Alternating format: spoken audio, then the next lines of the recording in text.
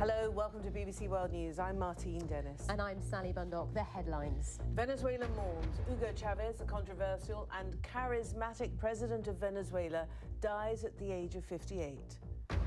Vice President Nicolás Maduro heads a provisional government until elections next month. He announced Hugo Chávez's death and called for Venezuelans to show love, peace and discipline. Recibimos la información más dura y trágica. We've received the hardest and most tragic news that we could deliver to our people. At 4:25 p.m. this afternoon, today, the 5th of March, President Hugo Chávez died.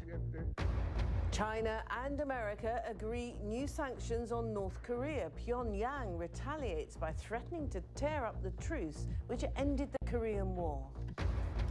In business, we'll look at how Hugo Chávez transformed his nation's economy and, in particular, the oil industry.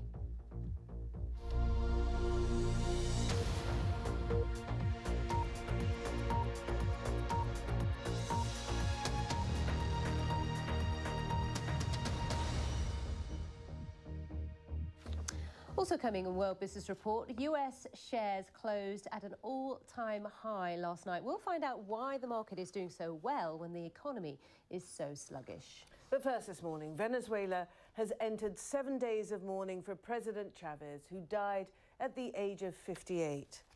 Now, he'd been in office for 14 years and is believed to have had cancer in his pelvic area, but his exact illness was never really disclosed. Most recently, he'd been suffering from a severe respiratory infection. Now, Venezuela has declared this period of mourning, and Mr. Chávez's body will lie in state for 3 days until his funeral and memorial service on Friday. Our correspondent in the Venezuelan capital, Caracas, Irene Caselli, has this report.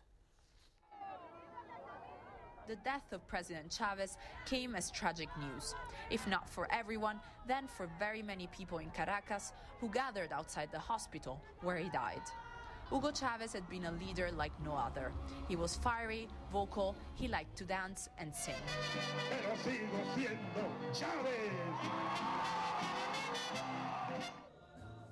A military commander who once led a coup, he had been governing Venezuela since 1999. He was first diagnosed with cancer in 2011, but he said he'd managed to overcome it. He ran his campaign for the presidential election in October, saying he had been cured.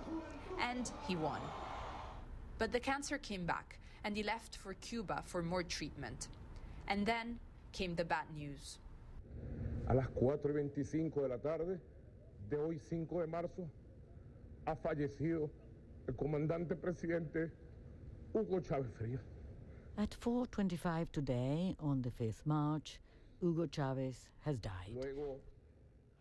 Chávez supporters have gathered here tonight in downtown Caracas next to the statue of Simón Bolívar to mourn their president. Some have tears in their eyes, others have been telling me that they feel like they've lost a father. The Venezuelan government has announced 7 days of official mourning. The funeral will be held on Friday, and then come new elections. Chavez appointed Vice President Nicolás Maduro as his preferred successor, and he will most likely be the new president of Venezuela. The question, however, remains if he will be able to lead the country through the loss of its iconic leader. Irene Caselli, BBC News, Caracas. Well, I caught up with Irene a little while ago, and she gave me the very latest about the reaction on the streets of Caracas. Well, there are still supporters of Mr. Chavez gathered where you could see in the package just now in Plaza Bolívar by the Bolívar statue, but also around the hospital where the president died. In other parts of the city, actually, it looks like nobody's around. It's very deserted. Soon after the announcement, people were around for a little bit, and then everybody went home. And it's quite empty in the rest of the city. I mean, we know that he's a hugely popular figure in Venezuela and beyond, indeed, but he was also a very polarizing figure, wasn't he? Because the camp who are against Chavez and his severe program of nationalization are also extremely disaffected, aren't they, with the measures that he put in place? Yes, I mean, the opposition has been calling Mr. Chavez an authoritarian leader. They won't be unhappy that he's gone, except that they will now have to go against the new leader of the party, Nicolás Maduro, who will most likely be running in the upcoming elections. So Nicolás Maduro takes over as the interim head of state. Elections will be held within 30 days. Yes, elections will probably be called after the 7 days of mourning, so we can expect to have them by mid-April. And the most likely candidate for the opposition will probably be Enrique Capriles, who ran against Mr. Chavez in October and he came second. He lost to Mr. Chavez by 11 points. So I suppose the question is then, will that landslide of support that got President Chavez into office on several occasions with a landslide victory, will that support move over and adopt Nicolás Maduro, presumably, who will be his successor as head of the party? Some analysts have been talking about the emotional factor. Right now, a lot of Venezuelans feel like they've had a very huge loss, the loss of a father. And according to many analysts, that emotional factor will help place the votes that once went to Chavez to Maduro. So it's very likely that Mr. Maduro will remain very popular and will probably win an election against Mr. Capriles. Well, reaction to the death of Hugo Chavez has been coming in from across the world. Our correspondent James Kelly has the latest. Tears on the streets of Caracas. It's clear the grief is shared by many. The Venezuelan president was revered by his supporters. This man says of Hugo Chavez, "We love him. May you rest and may you see glory." Tributes from across Latin America were swift in coming. Por su patria, por la patria grande como Simón Bolívar. He fought for his country, for the great nation like Simón Bolívar, a friend who gave his entire life for the liberation of the Venezuelan people, the people of Latin America. Latinoamericano. I'd like to express our profound condolences and tell the Venezuelan people that after a hard and difficult fight for his life, President Chavez is finally resting in peace.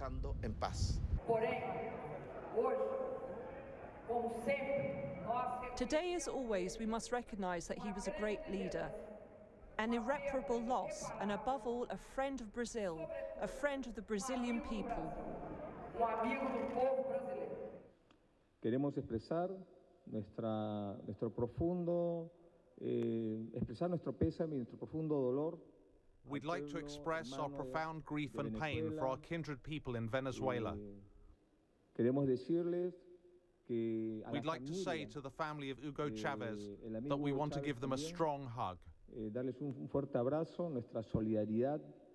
The impact of Hugo Chavez's death is hitting particularly hard in Cuba, Venezuela's closest ally. An official statement said President Chavez had stood by Fidel Castro like a true son. The Argentine president, Cristina Fernández de Kirchner, said she'd cancelled all her appointments after hearing the news of the death of her friend and ally. She's declared 3 days of national mourning in Argentina. A contrasting perspective came from Washington.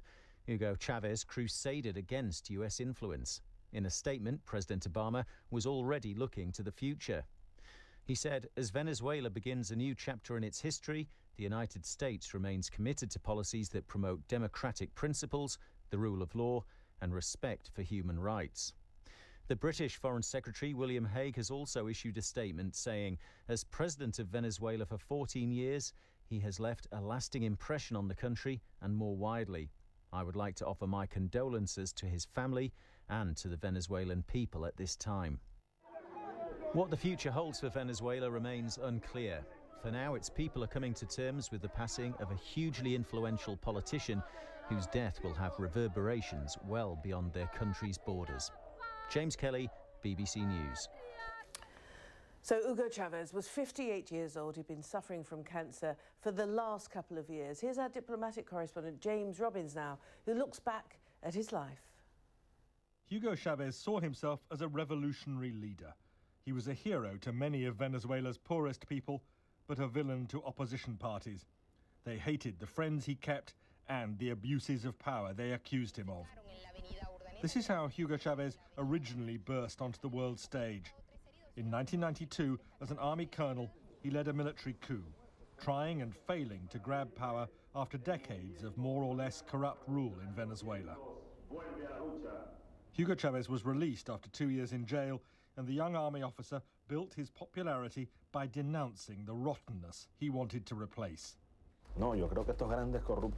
With these corrupt people, you have to take everything they've stolen away from them and put them in prison, not under house arrest. Put them in a cell and turn them into a public disgrace. That's necessary for Venezuela's moral recovery. And the soldier transformed himself into radical politician. Finally elected president in 1998, Hugo Chavez transformed Venezuela's politics and presidential dress. Supporters were ecstatic as key industries were steadily nationalized, including oil, source of the country's wealth. President Chavez used the money largely to fund massive health and welfare programs. But many oil workers were dismayed, their bosses sacked, production steadily falling.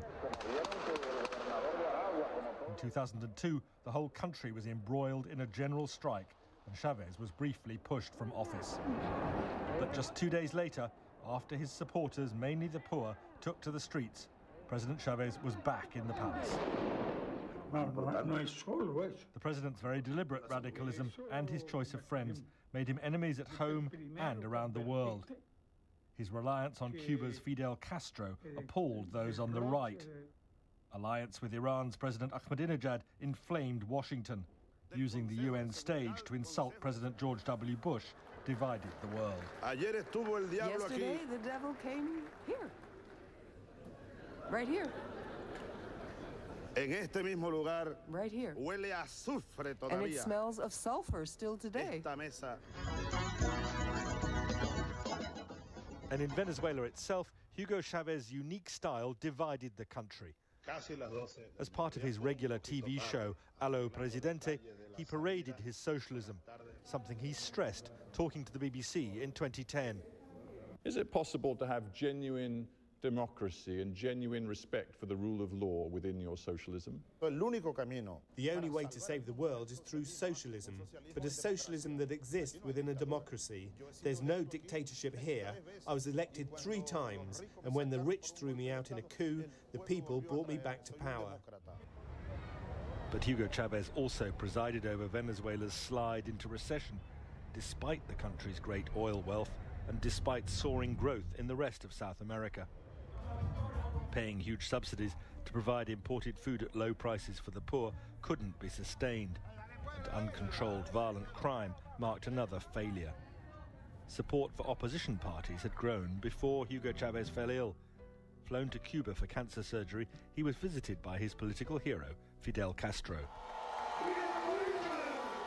Despite his illness, the president was re-elected to a 6-year term in October 2012, but he was unable to attend his own inauguration in January. In spite of opposition protests, Venezuela's Supreme Court approved an indefinite delay. So how will Hugo Chavez be remembered? As a true friend of the poor or a radical turned autocrat? His rule in Venezuela polarized the nation between those who condemned Hugo Chavez as a wrecker and those who hailed him as a rescuer. Well, Sally's going to take a look at the Venezuelan economy and what the Bolivarian revolution actually did for that. And that's the debate. Many people obviously divided, aren't they, as to the success of it? Very divided, but those that I speak to outside who have been involved in Venezuela from a business perspective or even a markets or oil markets perspective say that the legacy he has left behind is quite an economic muddle. I mean, during that 14 years that he was in office, he certainly transformed the Venezuela into a socialist state. He was, of course, very fortunate to be in power during a surge in oil prices. When he came to office, the price of a Venezuelan barrel of oil would be on the market for around $9. During his reign, it climbed up to sort of $128 or more a barrel.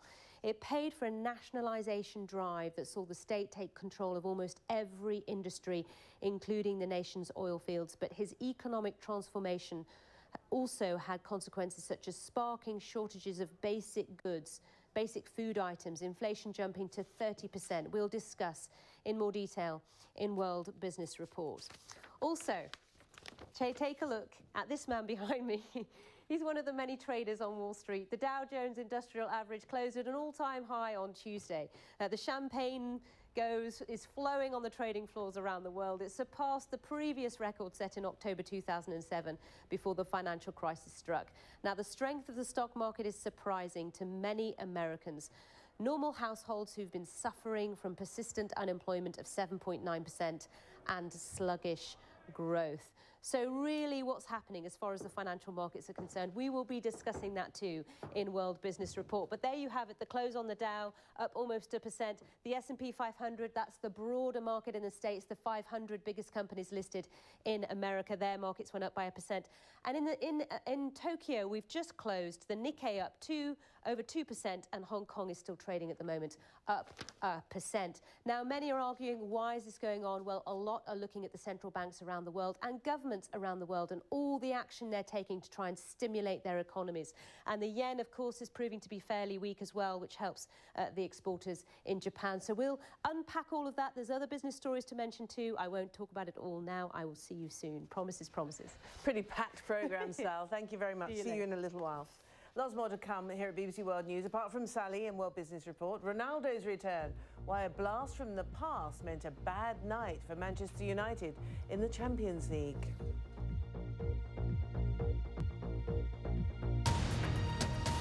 Now, the internet has been abuzz with the reaction to the death of President Chavez. Let's get some of them now. And the president of Haiti, Michel J. Martelly, has entered the Twitter sphere, saying, extending his condolences on behalf of the people of Haiti. One of Chavez's daughters, Maria Gabriela, tweeted as well. She said, she's lost for words. She said, farewell, my daddy. George Galloway, the left-wing British MP, Member of Parliament, who was a close friend of Chavez, he tweeted, farewell, Comandante, and he described him as a modern-day Spartacus. Well, not just world leaders and politicians who've been making their feelings clear, also Dominic James Brown. He tweeted saying Chavez did things he didn't agree with but gave millions of people hope, millions of people who had nothing. So some of your thoughts on the... You're with BBC World News. I'm Martine Dennis. These are the top stories. There's only one real top story this morning, and that is 7 days of mourning entered by Venezuela now to mark the death of President Hugo Chavez, who died at the age of 58. The authorities there say fresh elections will be called within 30 days.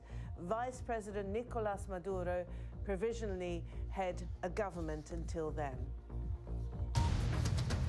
But another of today's main stories is North Korea, because it's threatening to abandon its 60-year-old ceasefire agreement with South Korea and is proclaiming its readiness to launch strikes. Now, this move comes after the US tabled a UN Security Council resolution which proposes exceptional sanctions that would target some of North Korea's diplomatic community. These are sanctions which have significantly been agreed with China. It's being reported that the Security Council will vote on this resolution on Thursday. Well, our correspondent in the South Korean capital, Seoul, is Lucy Williamson, and she says it's unusual to see the United States and China seeing eye to eye on the Security Council. I think there's lots of moving parts in this story at the moment. The fact that they are moving quickly, apparently, towards some kind of agreement on what sanctions to put on North Korea, the fact that you have US and South Korean military exercises going on here at the moment, the fact that South Korea has a new president, and now the fact that North Korea has thrown into this mix this latest threat. There seems to be an awful lot of tension and, as I say, lots of moving parts at the moment. Now, not that long ago, there was a great deal of optimism, I recall. A new leader in North Korea, in Pyongyang, could herald a new era of cooperation. That doesn't seem to be the case. No, it doesn't, does it? Certainly on the surface, he seemed to do things quite differently to his father. We saw him watching a show with Disney cartoon characters involved in it. We saw him showing off his new wife with her fashionable clothes and fairly short skirts. We saw him being very warm and very tactile with the soldiers that he went to greet. He seemed to have a very different personal style, but when it comes to the politics, it seems he's as hardline as his father and as hardline as his grandfather. Let's have a look at some other news now. And police in the Egyptian city of Port Said have used tear gas to try to disperse crowds of protesters during violent clashes in the city. Officials say more than 400 people have been wounded. Protests have been taking place there since January, when 21 local football fans were sentenced to death over football riots, which left 74 people dead in February 2012. Election officials in Nairobi have again appealed for patience as Kenyans wait for news of more results from Monday's presidential election. Their publication has been delayed by hitches with the electronic voting system, but officials are saying updated figures will be published shortly. Results so far give a significant lead to the Deputy Prime Minister, Uhuru Kenyatta. Now, a report is due this week on the hot air balloon crash that killed 19 tourists in the Egyptian city of Luxor last month. Now, the tragedy has been the latest blow for tourism in what was until very recently a popular holiday destination, particularly for people from the UK. Aline McBall reports. The amazing Temple of Karnak. Parts of the complex are over 3,000 years old. Pharaoh after pharaoh added chapels and obelisks and great halls to the site. But these days, so few are coming to appreciate it. Well, a few years ago, several thousand tourists a day were coming to Karnak Temple. Now, in over an hour of us being here, we've seen little more than a handful. The revolution and the images of violence from Egypt led to this dramatic downturn in tourism. Shirley and John Pickup from Northern England have been coming here for 20 years. Since the revolution, we've been here practically on our own. We've been sat down here on our own. And when you're back home and you tell friends and family that you're heading out to Egypt again, what's their reaction? Their reaction is, are you safe going out there? And our reaction is, yes, we feel very safe going out there. There's no reason why none of you should go to Egypt. This week, some of Luxor's traders blocked the road to the Valley of the Kings, demanding their rents come down. Because of the low number of visitors, they say they're not making money. People in this city never thought they'd see a day they couldn't rely on tourism. The hardships even affecting the horses that pull the sightseeing carriages. Kim Taylor from the UK runs a charity to care for the animals. Many are being brought in malnourished. People have just got no work, and so if you've got a family and you've got a horse or a donkey, then you've got to feed your family first, forgetting that the animal is probably the one that's bringing in the money. But yeah, people have got to feed their families, so the horses are definitely suffering. But everyone's suffering. Ahmed, who takes boat trips along the Nile, told us he can wait all day for a single customer that never comes. He feels the world's got it wrong about Egypt, but he also knows every time there are more reports of violence here, money for him will be even harder to come by. Aline McBall, BBC News in Luxor. Now, last night, Tuesday, was a bad night for Manchester United. They were knocked out of the Champions League by Real Madrid. Real's tie with United was level at 1-1 on aggregate heading into the second leg, and United took the lead just after the half-time interval when Sergio Ramos directed the ball into his own net. Well, the match turned around when Nani was sent off for a high challenge, which clearly angered the United manager, Sir Alex Ferguson, and 10 minutes later, Luka Modric levelled the game up with a cracking shot that deflected in off the post. Then Cristiano Ronaldo, on his old turf at Old Trafford, confirmed a 2-1 win on the night and a 3-2 aggregate score. I don't think the manager is in any fit state to talk to the referee about the decision. I think it speaks volumes that I'm sat here speaking to you at this moment in time and not the manager of this fantastic football club. I think we all saw and we all witnessed a decision which seemed very harsh, possibly incredible at that moment in the game. I try to be honest, and be honest is to say that, in my opinion, the best team lost. But that's football. And in Germany, Borussia Dortmund eased through to the last 8 after a 3-0 second leg win against Ukrainians Shakhtar Donetsk.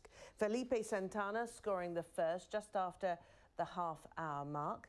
6 minutes later, the lead was doubled when Mario Götze tucked the ball home. Jakub Blaszczykowski made it 3 after a goalkeeping error, meaning a 5-2 aggregate win for the German champions.